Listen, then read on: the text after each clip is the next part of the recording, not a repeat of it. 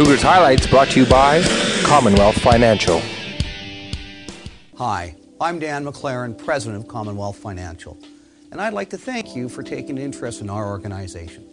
At Commonwealth, we have a principle that's key to everything we do, and that's teamwork. Whether it's planning your financial future or negotiating a great rate on your mortgage, let us put our team to work for you.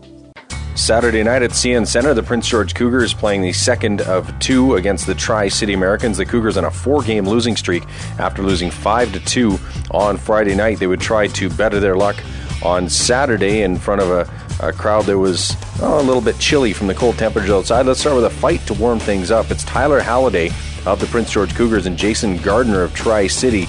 They take a while to dance before they finally get at it. And this one's going to turn out about as much of a draw as you're ever going to see between two fighters. Gardner gets in the early punches, and Halliday responds later in the bout. The Tri-City Americans do get on the board first in this hockey game.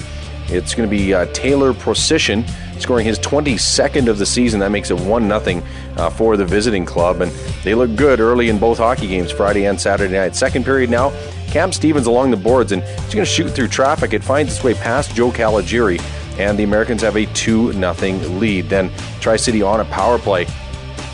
And watch for number 23 right in front. That's Tyler Schmidt.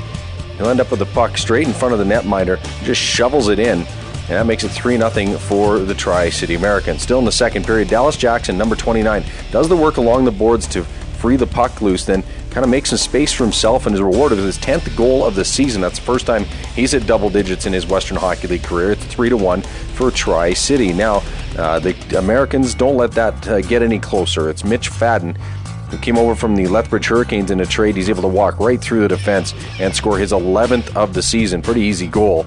And the Tri-City Americans have a 4-1 lead going to the third period. Now in the third period, Parker Stanfield, after the work by Jackson to get the puck across the blue line, Parker Stanfield's going to pick up the rebound and stuff it behind Drew Owsley playing in goal for Tri-City on this night.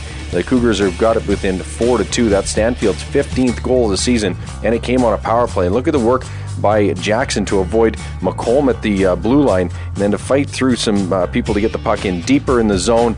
And by the time it pops out to Stanfield, he's able to look at quite a bit of net beside Owsley and make it 4-2. Jordan Messier will close the scoring as he did one night earlier for the Americans, makes it 5-2 score behind Joel Daniluk for the PrinceGeorgeCitizen.com. I'm Jim Swanson.